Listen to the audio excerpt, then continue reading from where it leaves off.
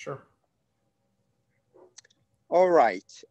This is my great pleasure to host Professor Dan Oron with us today. And I'm at this beautiful campus here behind me at Bilkent University. Professor Oron received a Bachelor of Science degree in mathematics and physics from the Hebrew University in 1994. He later earned his Master of Science degree in physics from Ben Gurion University of the Negev, and then followed with his PhD in physics from the Weizmann Institute of Science in 2005. And after his postdoctoral research work with Professor Uri Banin, who I know very well, being in my field in the nanocrystal world, at the Hebrew University, he joined the Weizmann Institute. He is currently a professor at the Department of Molecular Chemistry and Materials Science at Weizmann. And his interests include the interface between light and the nanoscale. In particular, he has been studying the interaction of light with nanostructured materials, mostly inorganic and hybrid semiconductor nanocrystals. He is also working on super resolution. And in this way, he has been looking into quantum and classical fluctuations in light emission.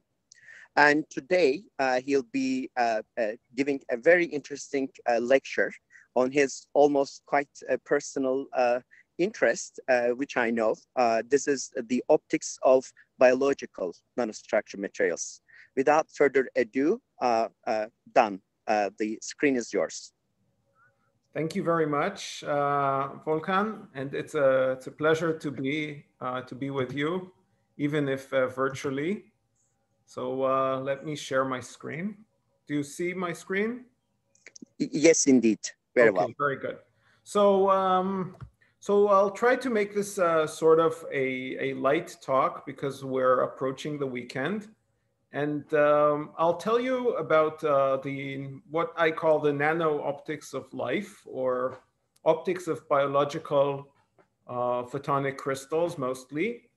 And this is a topic that I've been working on for the past almost 10 years. I came across this by half accident, and I'm completely amazed by the breadth of this topic. I'll try to assume not much about the background in optics. And so without further ado, let me proceed. And if there are any questions, please just write in the chat or barge in. This is supposed to be informal. So yeah, so let's just get on with this. So a few words about my group, although Volkan presented it very well. We do a lot of things that all have to do with light and the nanoscale. One is quantum dot synthesis, semiconductor quantum dot synthesis and photophysics. This is where I got to know Volkan very well. Another is applications for photovoltaics of these kinds of materials, mostly nanostructured materials. And then we have an effort on imaging and endoscopy. So either imaging through multi-core fiber bundles, computer vision like topics, lensless imaging, phase retrieval, more recently super resolution microscopy. But today I want to talk about something completely different, right? And that's the optics of life, of living systems. And optics appears in living systems in many, many contexts. This could be vision, it could be communication, both within a species and between animals of different species. There's camouflage, of course, there's photosynthesis, and then there's many more. And these are examples of some of the systems that we have been looking at in the past years. The zebrafish, silvery spiders, trees of various kinds like pecans and ficuses. This is an animal I'll talk a bit more about later. It's called a copepod. And this is an example for a visual system. I'm not sure if you knew that scallops have eyes, but each of these dark dots that you see in this image of a scallop is an eye, and those eyes have a particularly peculiar structure, which makes them very unique in the visual world, and we've looked into that also. So maybe an underlying theme which is sort of present whenever you start to study biological systems is this relation between structure and function. So you can quite readily, there are today tools which make studying structures very sort of straightforward, not easy, but straightforward. And then evolution is this amazing engineer, right? Because animals have had millions and millions of years to develop smart strategies to control many things, including light propagation. Function is not always clear. In all the examples I will show you, I think we are already we have a quite good grasp of the function. But generally, let's say reverse engineering is something you have to do. You can measure a structure, you can see the outcome of the structure that is present. It's not always easy to understand the function, and definitely you have to do reverse engineering, especially considering the fact that a structure is something static, but life is not static. So often, when you see a structure, it's sort of a picture, a frozen picture of an animal, which in fact evolves, changes, grows, and whatnot. So if there are three conclusions that I would sort of be happy if you draw from this kind of talk here, it's those. One, natural systems are amazing and they're worthwhile studying. And towards the end of this talk, I'll show you that it's not just that evolution is an excellent engineer in the sense that, you know, it has already developed many of the optical solutions that we are so familiar with, but actually natural systems already have developed ideas that we humans have not thought about until now. So we really should have some humility towards nature. The second is that combined structural and spectroscopic data can lead to a better understanding of function. And this is important because it's not just the structure, but you're sort of seeing a spectroscopic data which tells you something about the function, and that helps reverse engineering. And the third is that sometimes, if we're lucky, we get better designs from a natural system for artificial materials that we just haven't thought about before. And sometimes they outperform everything that we have, we know in human scientific literature. Okay, so let me start with an example. It's one of the earlier systems that we studied. We came across this by complete accident. So let me just first run the movie. There's some psychedelic music. I don't know if you hear it. And this small animal is about 1 millimeter by 0.5 millimeter. So it's a very small species. And it's basically plankton. It's at the bottom of the food chain. And let's just first have a look at this movie. So you see this transparent animal. It's always there in the frame, but sometimes it just appears to be gone, like now. And then at other instances, you see this really bright blue-green reflection or flash from it. And that looks like peculiar technology, right? So it's sort of impressive.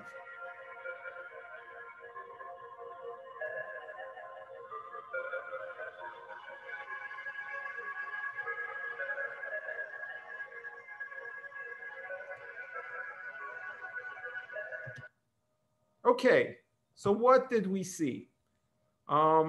This animal is called a copepod, and copepods are plankton, as I said, at the bottom of the food chain. And we happened to run into these when we were studying another species, and some of the students went to the Red Sea, to Eilat, you know, the south tip of Israel, and they went towing some basically fishing for some animals. And in the water tank that they were towing, they found a few of these. And as you can see, they are amazing reflectors, right? They look, if you know how a dielectric mirror, one of those that we use in the lab, looks like. It's iridescent, right? It changes the color as you change the orientation relative to it. And the fact that this animal flashes, appears to appear and disappear, is because when it rotates, the reflection from it goes from the blue-green range into the ultraviolet. And then we don't see this anymore under a flashlight.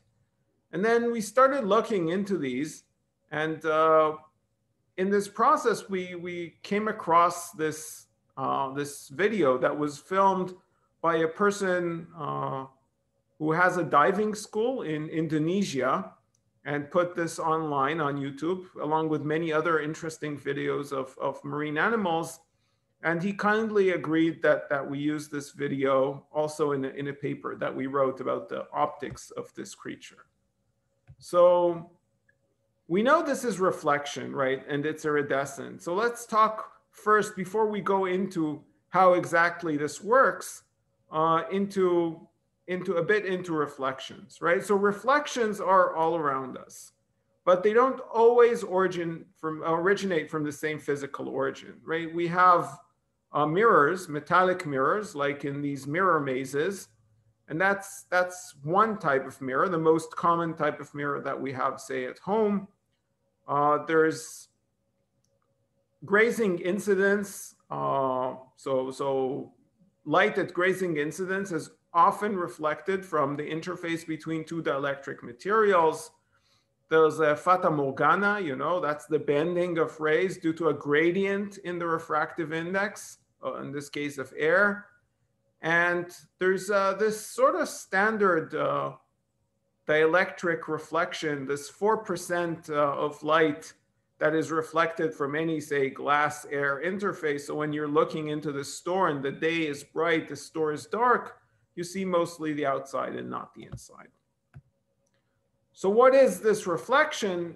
In the end, from a physical point of view, it just boils down to a refractive index, right? So the refractive index is something that tells you about the impedance or the speed of light in the medium and the attenuation in the medium, and also relates to the polarization of light. So this concept of impedance, of course, was developed first for sound waves, which don't have polarization. They're longitudinal waves, but light has polarization. So transverse waves, and then this depends also on that. And there are two types of interfaces. One is an interface with metals, or in more general materials with free electrons, and the other is a dielectric where there are no free carriers. And of course, both of these reflect. And the person who set the ground for the understanding of this is Jean-Augustin Fresnel, a French scientist. And this is old science. It's about 250 years old or 200 years old. Way preceded Maxwell's equations, for example. So later, of course, James Maxwell used these findings and others, this set the foundation for the electromagnetic theory of light. So now we know, of course, that light is this electromagnetic wave. Reflection from an impedance mismatched interface is, of course, a general wave phenomenon. Okay, so if we now take Fresnel's equations, which tell us how much light, or what is the amplitude of reflection of light from an interface, We know that light is usually partially reflected at any dielectric-dielectric interface. So if we have two dielectrics, say a high index dielectric and a low index dielectric, the high one being colored here in pink, the low colored here in cyan, when light impinges upon this at every interface, we get a small reflection, which is typically a few percent, depending, of course, on the index mismatch, on the relative refractive index of these two materials. And now, because this is a wave, it has an amplitude, you need to consider interference. So all these scatterings are coherent if this is a wave with sufficient coherence length. It doesn't take much mathematics to realize that you can construct something which we call the ideal reflector. The ideal reflector for light of a wavelength lambda using two materials of index n high and n low is what we call a quarter wave stack. So the optical thickness of each of these layers has to be exactly lambda over 4. Why is that? Because you have a reflection here, and then you want the second reflection to constructively interfere with that. So you have to take this path. That's you want that to be exactly 2 pi phase shift. So you would say, okay, I need half a wavelength, but actually you need a quarter because there's some extra phase when you go from high index to low index, and then no extra phase from low to high. So it turns out that if all these are quarter wave, you get perfect constructive interference of the back reflected wave, and the forward going wave is attenuated more and more, actually exponentially with a number of layers. And a large index contrast is favorable because if you look at the expression for the reflectivity, there's a term here that deals with a number of layers in the exponent here. But then there is also a term which depends on the high to the low index ratio, which is the index contrast of the system. So you can compensate for a low index contrast with more layers and vice versa. And now this idea can be generalized, of course, beyond one dimension to generate something which we call a photonic crystal. First thought of, in the context of higher dimensions by Eli Ablanovich about 40 years ago. And a photonic crystal is any periodic arrangement of regions with high and low refractive indices. So basically a crystal, right? Because there's translational symmetry. And the Bragg reflector, or the quarter wave stack that we talked about before, is what is called a one-dimensional photonic crystal. But then you can generalize this to 2 dimensions and to 3 dimensions. And 3-dimensional photonic crystals have, under some conditions, a peculiar property. That peculiar property is something called a full band gap. So a material, a hybrid material, because it's got spatially variant refractive index, is said to have a full band gap if for a certain color, light cannot propagate in any direction. It's reflected no matter what is the direction of propagation. And it was shown that a full photonic band gap requires an index contrast of about 2 with current designs. And that's not so easy to achieve. This is an image from the first 3D photonic crystal, which was based on a silica opal structure infiltrated with silicon. So,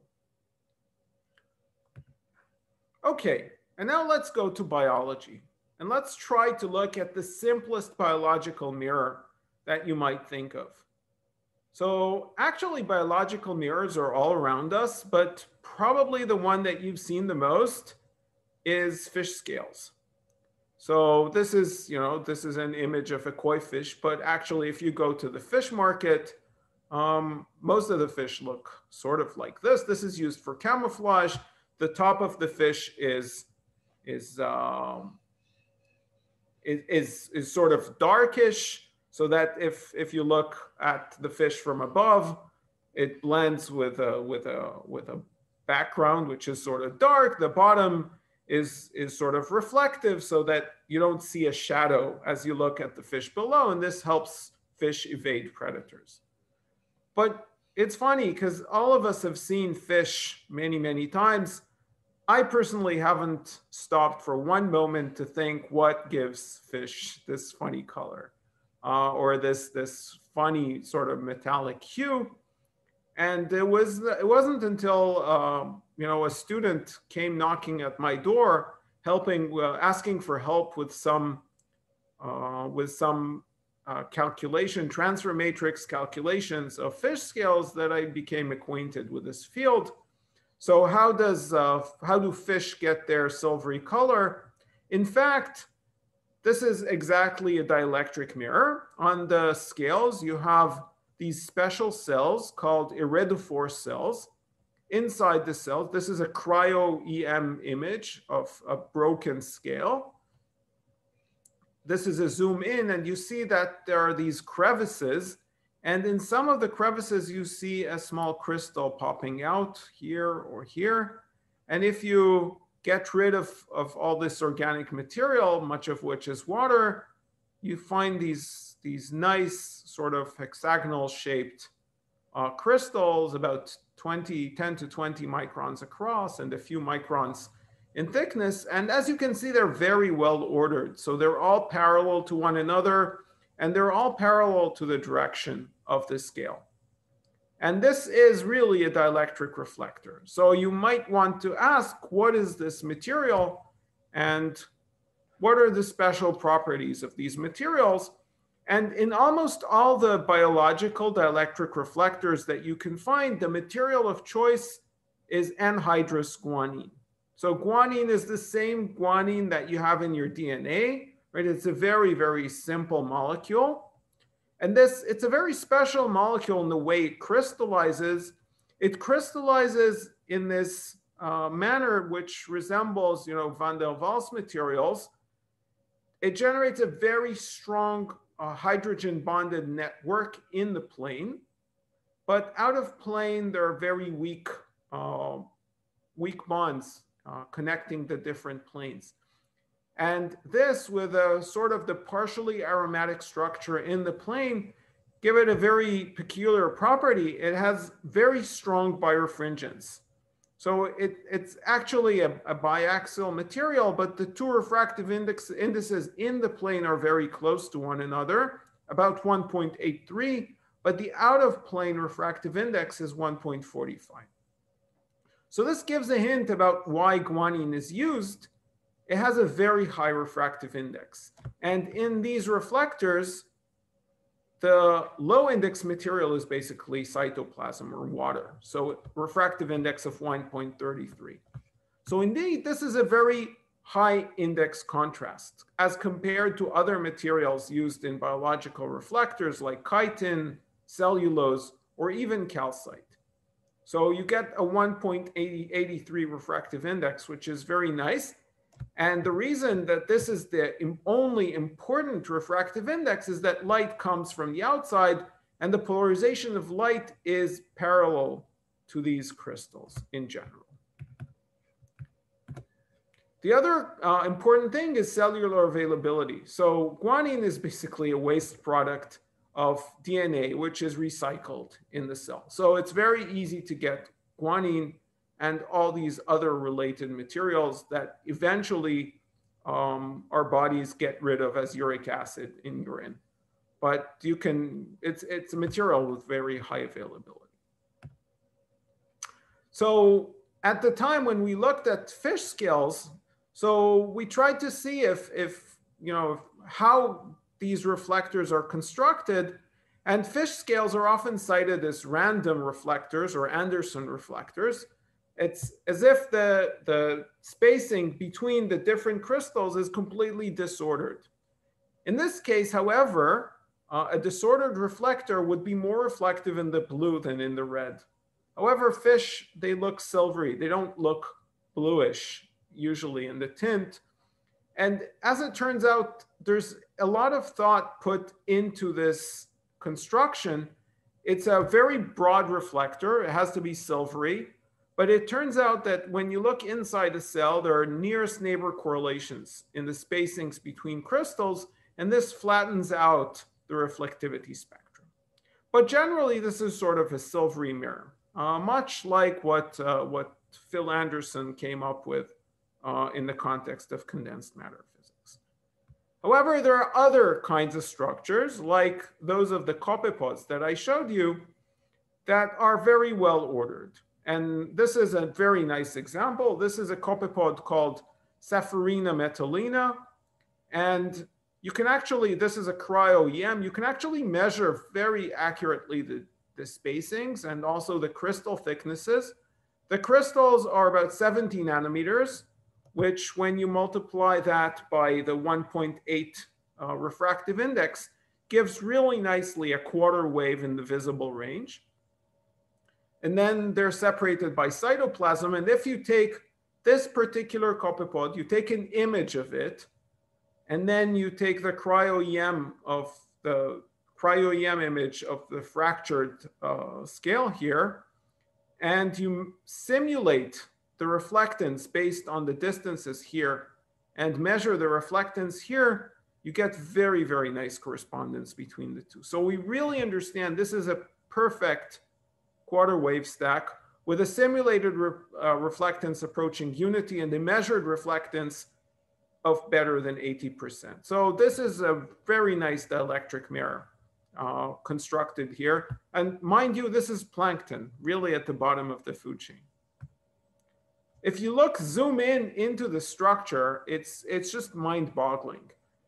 Each of these copepods has about 20 million of these perfectly hexagonal crystals on its back. You know, it's less than 1 square millimeter, which are ordered, perfectly ordered and tiled, and they come in about 12 to 14 layers.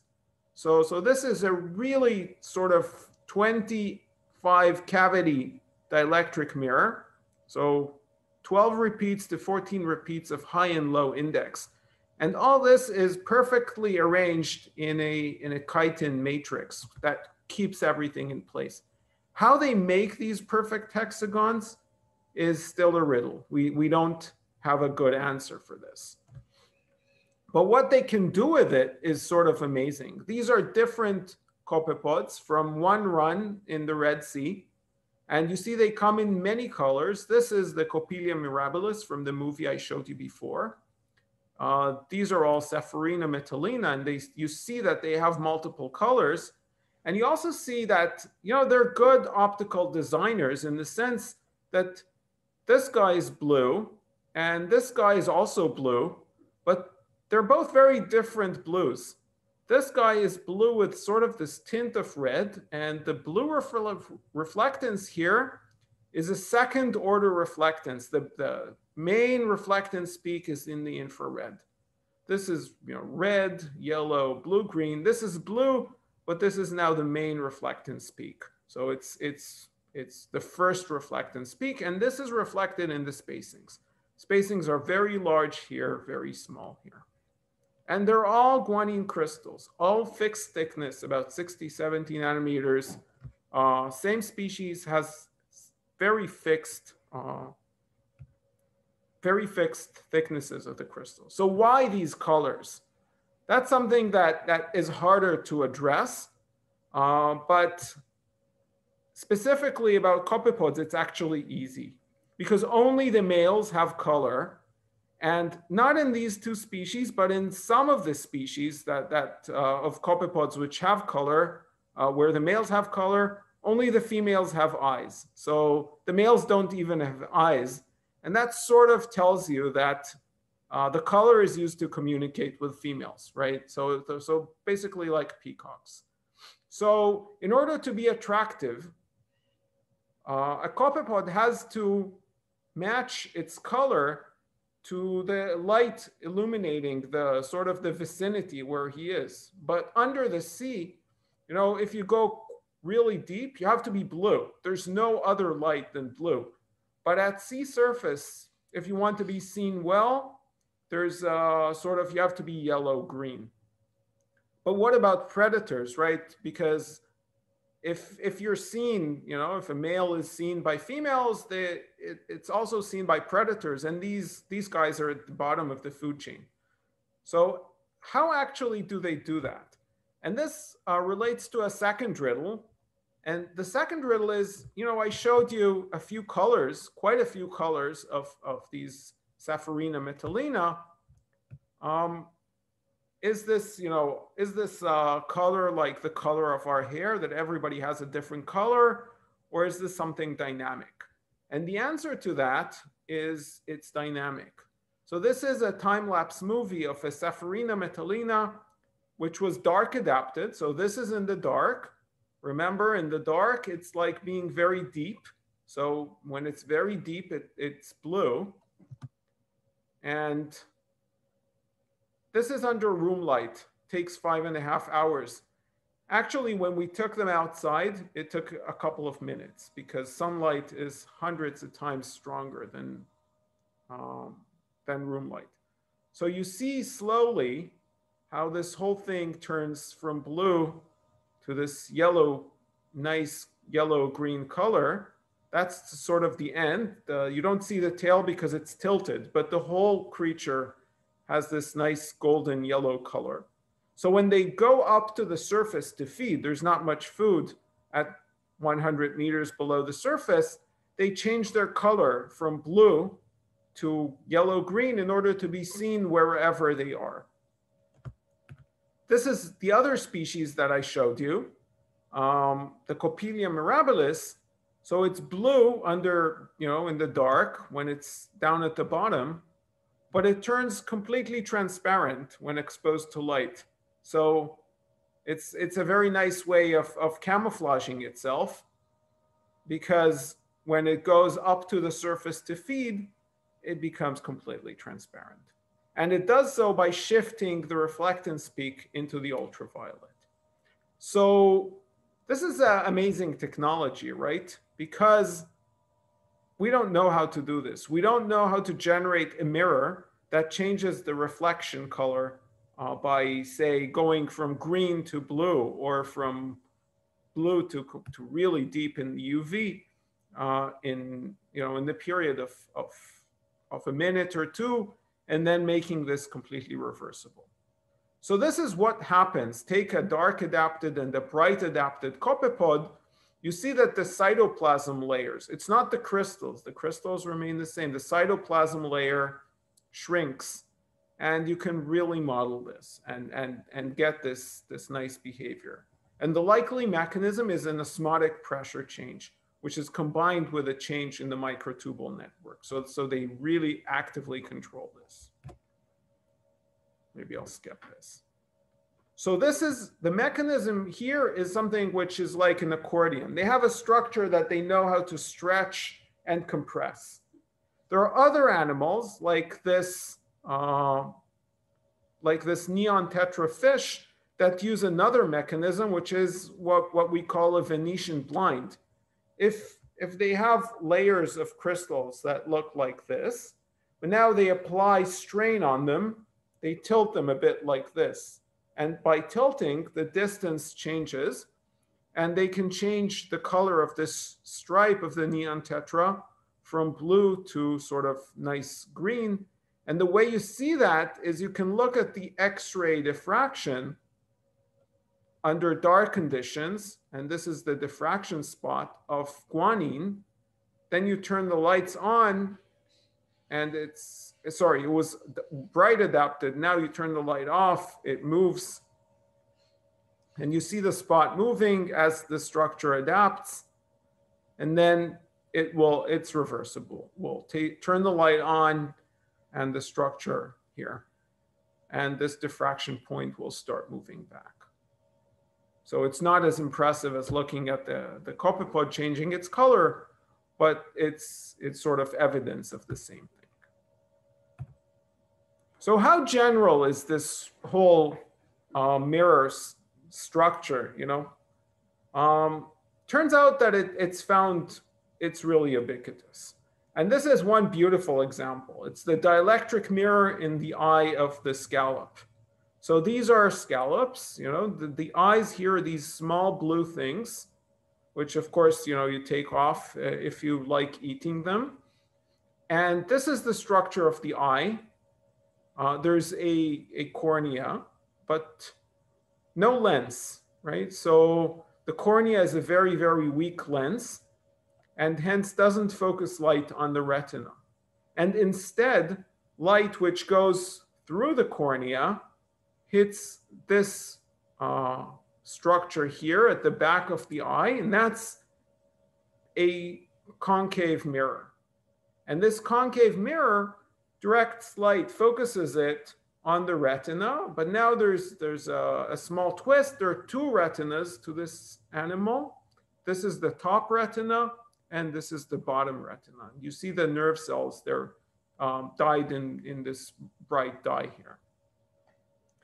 So how does the mirror structure look like? It's not the smartest design for an eye because actually unfocused light passes through the retina, which means there's some reduced contrast, but this is a very primitive eye. And this is the mirror structure in the back here. And you can see it's composed of these beautiful square tiles. That's another wonder, which I'm not going to talk about. How can you take a material which tends to generate hexagons when it crystallizes and make square tiles of it? There's twinning involved here in the crystals. But then again, you can look at the same trick. So this is this perfect, about 10, 12 layer mirror, and you can, simulate the reflectivity here.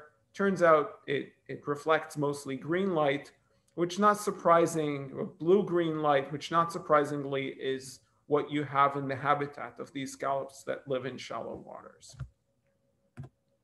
Interestingly, now that you can sort of get the complete structure of the mirror, you can try and solve this riddle of why two retinas in this weird eye, why the particular structure. Turns out that the two retinas, at least according to what we believe, are used to look at the center of the field of view and at the periphery, right? So these mirror eyes have huge aberrations. Anybody who's used reflection optics knows that mirrors have huge spherical aberration and coma. But you can compensate for these aberrations by using a non-planar detector, right? So the retina is this non-planar detector that enables you to somehow compensate aberrations, especially at the periphery of the field of view. So the proximal retina, this one, which is really curved, is for the peripheral vision, whereas the distal retina is sort of nice for central vision. This is another example. I'm sure you've seen the eyes of fish, right? They're silvery. So their irises are very different than ours. The function of the iris is to reject light coming from, not through the lens. But our irises are based on absorption, not on reflection. Fish irises are based on reflection, which is a funny thing, right? Why bother with constructing this really complex reflector that's based on first an ordered layer, then a scattering layer, and then a thin layer of pigment? And the answer to that, which took a bit to sort of find out, is that at the larval stage already, they need functional vision, right? Because you need to escape predators. But the eye is tiny. The eye is 200 microns overall in diameter. And still, they need an iris.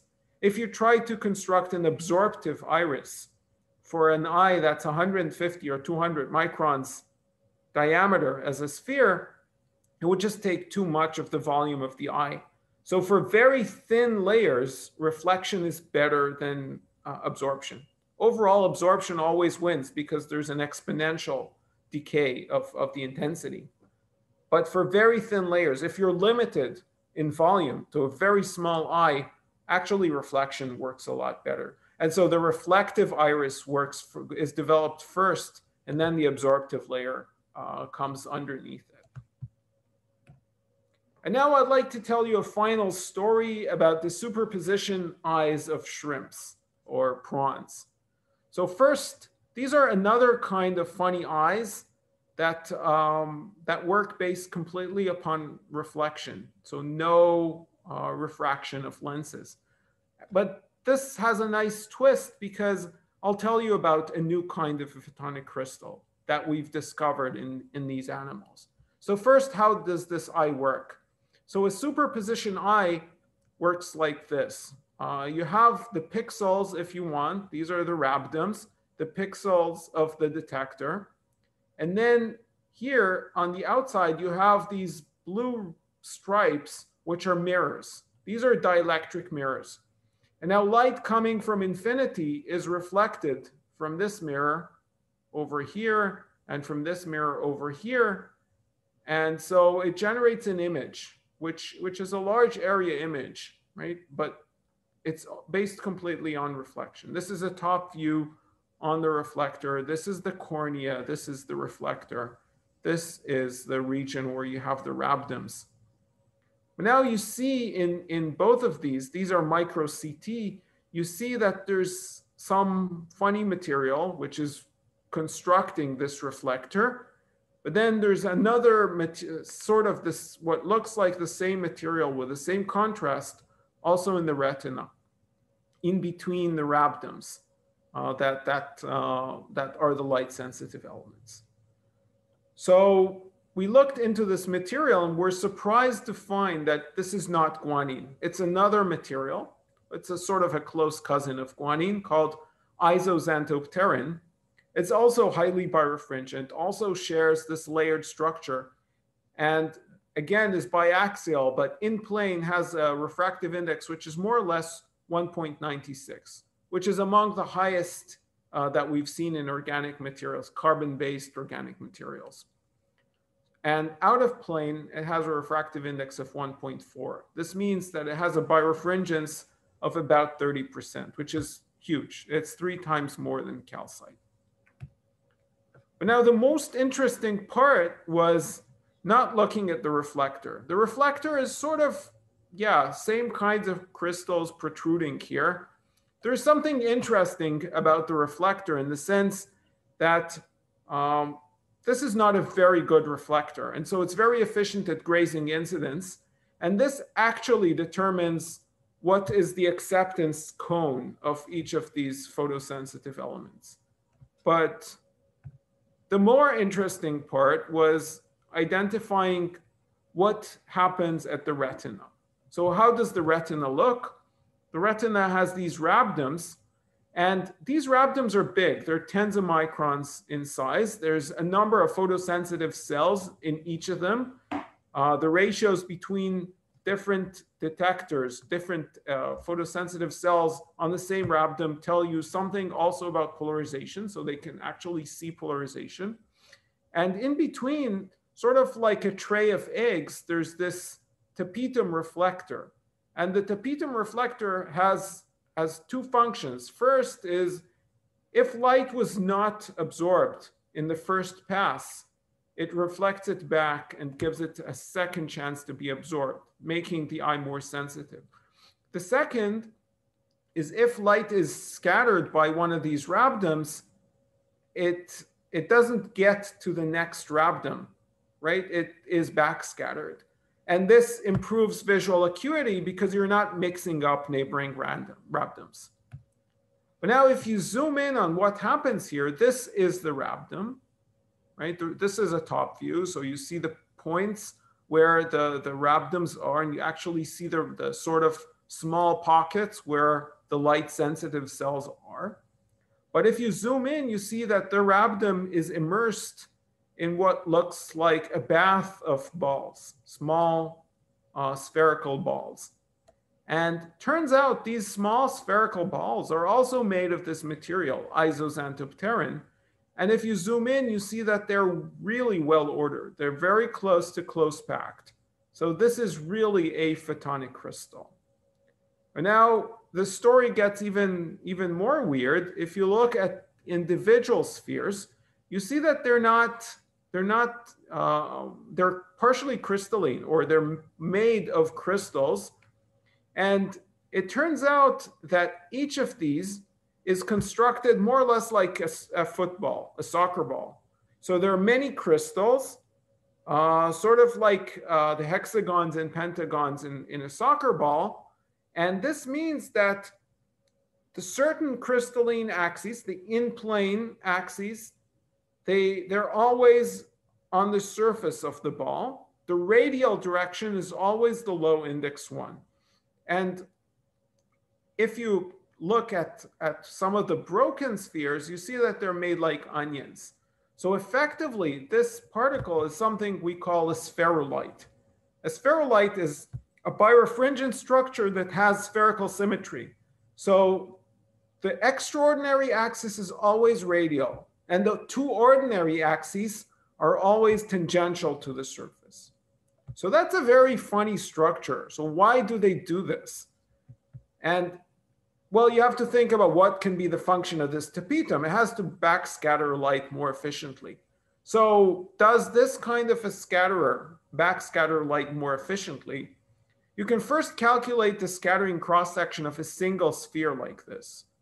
It's a hollow sphere. If you compare the total cross-section, it doesn't scatter light more efficiently than just a plain sphere. But if you look at the backscattering cross-section, it's about twice more efficient in backscattering light than this kind of structure made from an amorphous material. And then you can try and calculate the band gaps, or the photonic structure, the total photonic structure of a photonic crystal made from these birefringent structures. Turns out that effectively, when you make a photonic crystal from these birefringent structures, it's only the tangential, the refractive index, that plays a role. So this is a much, much more reflective structure, because the tangential refractive index is very high at the expense of the radial refractive index. Basically, you're concentrating the electron density on the tangential refractive index, but turns out this is the only one that plays a role. And so this kind of birefringent structure generates new gaps where light cannot propagate through the structure. And if you simulate this kind of structure, you see an almost full gap. Okay, it's not full because the index contrast is not sufficiently high, but an almost full gap encompassing all the blue region, which is the only relevant spectral region for these shrimps, which are deep dwellers. Okay, so that's sort of the story that I wanted to tell.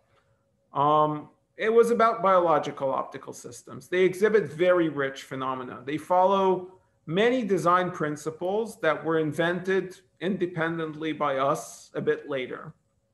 And the materials are organic, right? So it's not the materials we are used to make optics with. And they can exhibit unique properties, like huge birefringence, and are recyclable, photodegradable, et cetera, et cetera. And self-assembly is this really potent tool for making extremely accurate photonic devices, as good as the best photonic devices that we are making. And then studying those systems with some humility holds a lot of promise towards not just better understanding of evolutionary principles, but also towards engineering applications. So now my group is focusing a lot about this whole concept of integrated birefringent optics, which we learned from shrimps and hasn't really been used in this world of photonic crystals. So with that, I'd like just to thank the people who are involved in this work, a really long line of students, starting from Avital, Osip, and Dvir. Both of them are now assistant professors here at Weizmann. Ben Leshem, Ben Palmer, now an assistant professor in Ben Gurion University. Jayasuriya Yalapragada, still a postdoc in my group. And a really long collaboration with Leah Adadi and Steve Weiner, two giants of biomineralization, with whom I had the pleasure to work on this. and also Vlad Brumfeld and Gil Evkovich. Gil for the zebrafish and Vlad for the micro CT help. Financial support, you for your attention. I'd be happy to take questions. Thank you very much, Dan, for this very interesting lecture. It's very inspiring indeed. And I have a number of questions, but let me check first with the audience here. So the platform is open for questions, please. Any questions? Feel free to jump in. I'm checking if there's any virtual hand raised up, but I don't see any. Any question there, please feel free to jump in. Okay, I think I see your hand. Yeah, yes, please. That was a great talk. I have a couple of very naive questions. So one of them is, well, you know, let's say we want to build a device using these organic crystals, and you know, you want these devices to have long shelf lives, 10 years, 15 years. So what is the stability of these organic crystals, you know, under ambient conditions? And my second question is, so when I saw these hexagonal crystals, you know, I guess you kind of isolated them after you got rid of the biological tissue. Have you tried to, you know, use these crystals? I know they are very difficult to isolate, so probably you have very, you know, small amount of them, but have you tried to like maybe put them inside an hydrogel, then, you know, maybe deform the gel and try to control this entire, you know, plate distances? So two great questions in the sense that these are things we are working on now. The first is regarding the stability of the crystals. Actually, these materials are extremely insoluble in water. We don't understand completely how they're formed inside a biological medium. The only way that we have been able to synthesize these materials in vitro and in the right polymorph, there's a number of polymorphs. The biological one is not the one that you usually get in vitro, is by using extremely high pH or extremely low pH, because these are not very soluble materials. When I say very high, I mean, you know, 13 or 2, something like that, which is not something you'd get in a biological environment. What we do know about biological growth, it is done in these membrane delimited compartments. So definitely there's some interesting chemistry going on, which we don't understand. But the materials are extremely stable because they're not soluble in you know, they're only really soluble in DMSO. So that means it there. Yeah, there's the second question relates to using biologically extracted crystals and trying to, so our pathway to this is trying to mimic growth. This is again not easy because it's not just the quantities that are very small when you extract from a biological medium. Often you damage a bit the crystal, and often you get extra organic material that you can't get rid of. And this sort of distorts what we think we can get from these structures. But this is definitely the kind of direction we're pushing forward now. Thank you. Great, thank you. So I'm checking if there are any other questions. Please feel free to raise your hand, if any. In the meanwhile, maybe I can ask my question then. Yeah. So this was very interesting indeed to hear about all these living organisms, even deep in the sea. And you explained why some of them has very specific, distinct colors. Now, my question for you is why green? Meaning that the largest biomass is green plants all around. And I've been thinking about this for a while. Why is it green? Given the solar radiation, given the light spectrum that makes to the Earth, why should we have the plants to be green and no other color? So about plants, this is a different question because Yes, true. plants in general absorb almost everything. It's just that they have a small fraction of the green that they don't absorb, but they Yes. absorb almost all the green also. Maybe I should say chlorophyll.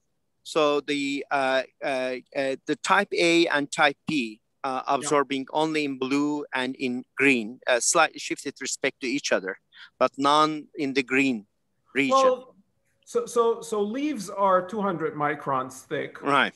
Right.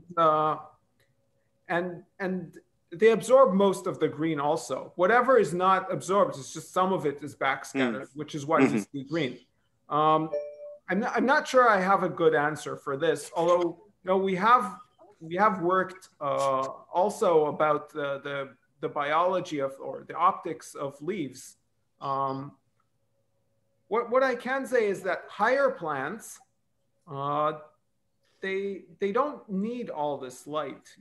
Their photosynthetic apparatus is completely saturated at about 10-20% of peak solar irradiance. So noontime, definitely in Israel, also in Turkey, most of the photosynthetic machinery of higher plants is completely saturated. They're actually working really hard not to damage the chlorophyll. Yes. So yes. It's not about maximal absorption. It's not a photovoltaic cell. Yes. In fact, what plants need, and that's something we have looked into, is a mechanism that will make them able to generate energy no matter what the regime of illumination is. So both at dusk and at dawn, in the shade and in the sun. And it turns out that there are optical mechanisms in leaves that makes a part of the leaf efficient at low intensity, while other parts of the leaf are efficient at high intensity. So it's a bit wasteful, but you get always a positive contribution. So makes sense. But that's a different story I'd be happy to tell you about. Yeah, I would love to hear more. But I'm happy to hear that what I was thinking is at least in the right direction, because my thinking was that it is indeed to make sure you don't get damaged. So there's a lot of work, as you are aware, I'm sure, on artificial photosynthesis. And the biggest challenge is to make sure it works under high fluence. Which is always hard to do so. So the plants have managed to survive exactly under extreme. At the expense of efficiency.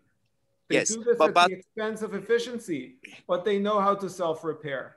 Yes, that is true.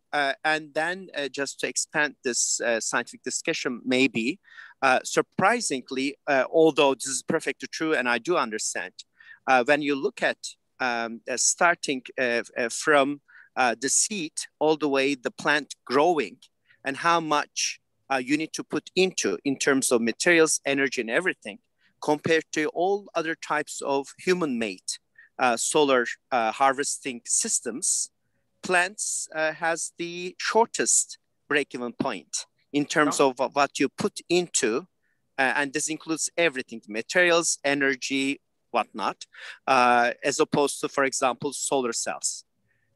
Although they are not efficient, they still have the shortest break-even point. That is true. They just don't have to pay for the real estate. Yes, I guess so. Wonderful. Thank you very much. This was a wonderful, quite inspiring and interesting lecture. Please join me to give your virtual applause for Professor Oron. And thank you so much, Dan. This is wonderful to have you here today with us. And we will be sharing this recorded lecture with the world. Thank you. Take good care. Thank you very much, Volkan. And thank you all for this invitation. It's pleasure. Been a pleasure. Thank you. Bye-bye. Take good care. Goodbye.